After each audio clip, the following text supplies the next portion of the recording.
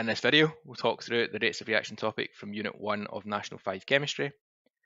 By the end of this video, you should know how to follow a chemical reaction and also about the graphs associated with rates of reaction, be able to talk about increasing the rate of reaction and how to calculate the average rate of a reaction. We'll start first of all with the signs of the chemical reaction, one of which is a precipitation, where we have got a solid being formed when two solutions have reacted together. We can also be asked about when a gas is given off, also called effervescence, bubbling and fizzing. We could be asked about energy, where it could be heat, light or sound that's released, or a colour change.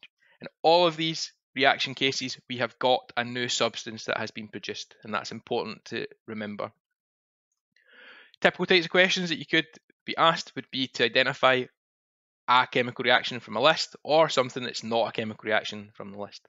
If we work our way through each of them, in the first example of ice melting, we have got water as a solid at the start and water as a liquid at the end. We have not made a new substance, meaning this is not a chemical reaction.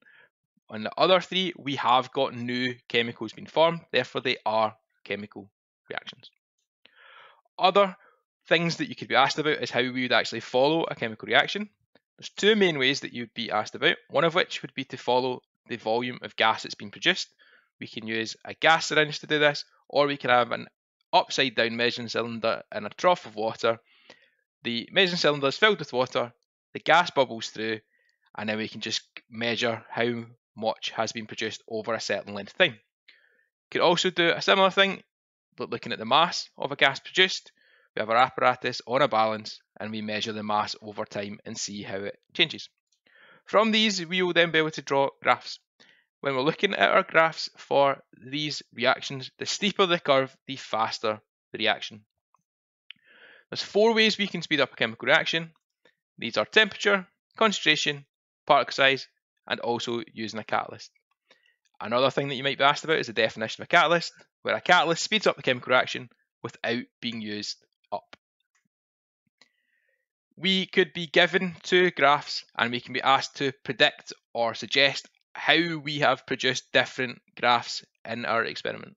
The top one has a steeper curve, therefore it's the faster reaction. This could be because of higher temperature, higher concentration, or using smaller pieces, so the lower particle size.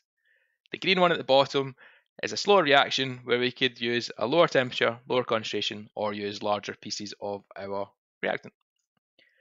We can also be asked about a case where we have produced less of the products than in the first graph.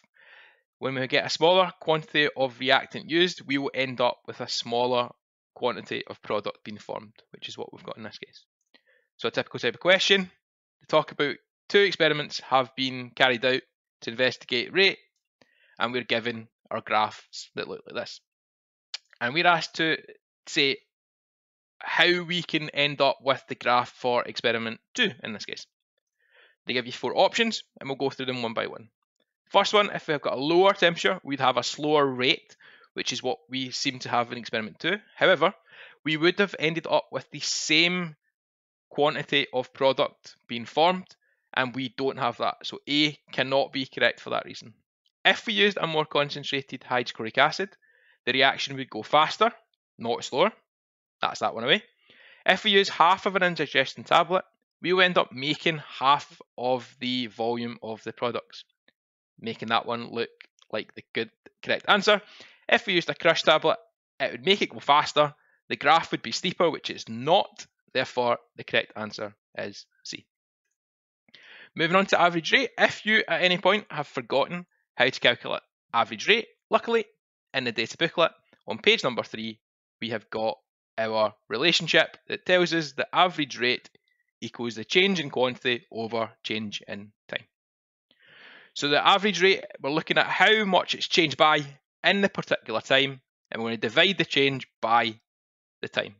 So you'll see it represented with the delta symbol, which just means change. So rate is the change in quantity divided by the change in time. Now you can be asked this in three main different ways. The first way, they will just give you the information in a sentence.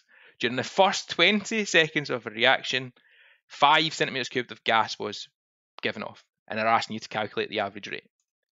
So if we pick out the information we need, we have 20 seconds as our change in time and 5 centimeters cubed as our change in quantity. The data booklet tells us it's quantity divided by time, 5 over 20 gives you 0.25 centimeters cubed per second. And that makes our answer D from this multiple choice question. Another way they can give you is they can give you information in a table and ask you to pick out the relevant pieces of information. The question talks about the average rate between 20 and 30 seconds. So I'm looking at time 20 and time 30. I'll just make this a little bit easier to follow so we can forget about everything else. So we are now having to decide or work out the change in quantity. Well, at the first time, we're at 40 centimeters cubed and we finish up at 55. And that is a difference of 15 centimeters cubed. The time is taking 10 seconds for that to happen. So it's 15 divided by 10, giving us 1.5 centimeters cubed per second. The third way that they can ask you this is they can give you it in a graph. And they can ask you to work it out for a particular time period. In this question, it's wanting the first 25 seconds, and it's wanting the average rate of reaction in moles per litre per second. So with this one, we've got concentration rather than volume or mass, but we just do it in exactly the same way. So in this one, it's a multiple choice question, so we've got our options that we'll come back to at the end. So during the first 25 seconds, so let's look at those points. So at the start, at 0 seconds, we are up at 1 mole per litre. After 25 seconds, we are at 0.25 moles per litre. So our quantity starts at 1, ends at 0.25 moles per litre. And our time starts at 0 and ends at 25 seconds. Now, we can use that information into our changing quantity over changing time. So our quantity has went from 1 to 0.25, which is a change of 0.75 moles per litre, and it's taken 25 seconds for that to happen.